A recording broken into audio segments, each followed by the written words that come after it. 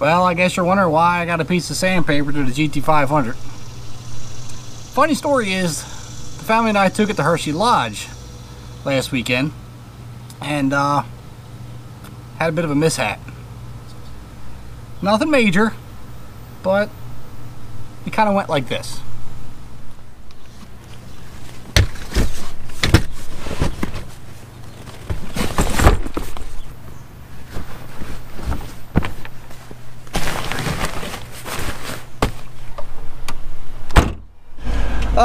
Welcome back to another video. This one a lot different than the usual. This time it is still GT500 content, but we are taking on a mini vacation to Hershey Lodge. Yeah! Yeah! I'm so excited because it has a huge pool. It does have a huge pool.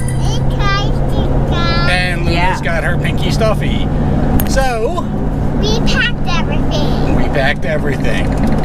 But it is only for one night, so but it still works.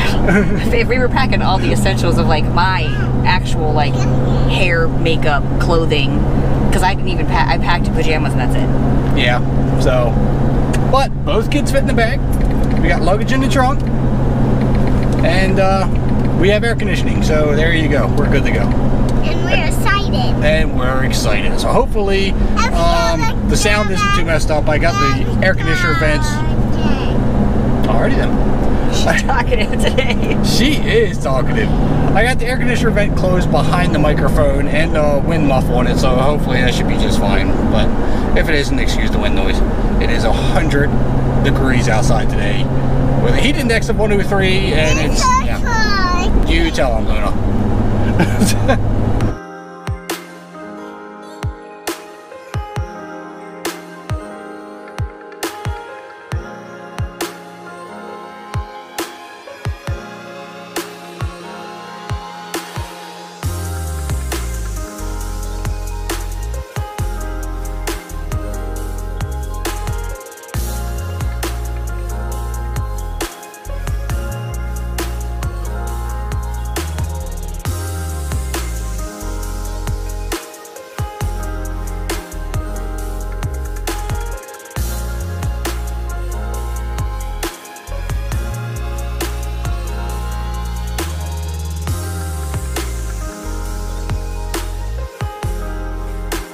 We made it to the hotel, got checked in. Of course, you gotta wear a mask walking through the hotel. But we're going down to the indoor water park to go have some fun.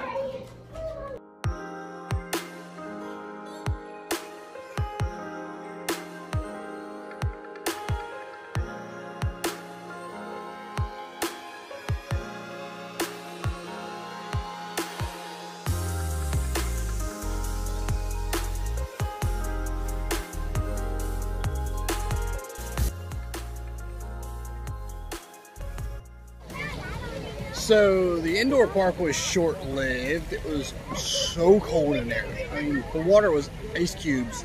So we came outside where Luna is bathing in ice cream. But hey, it's vacation, right? Kids are eating ice cream. And well, we had about right there. View of the GT500. Suburban just blocked it. Food. That is so good. Is that what you got me yesterday? No. Alright, so here it is the next morning after our pool adventure. And I came out to the car. We're loading back up. We're actually leaving today. And I boo-booed. So I noticed parking. I got a little close to the curb earlier. Let me get out of the shadow. And got a little bit of a scuff mark all over the front sweater.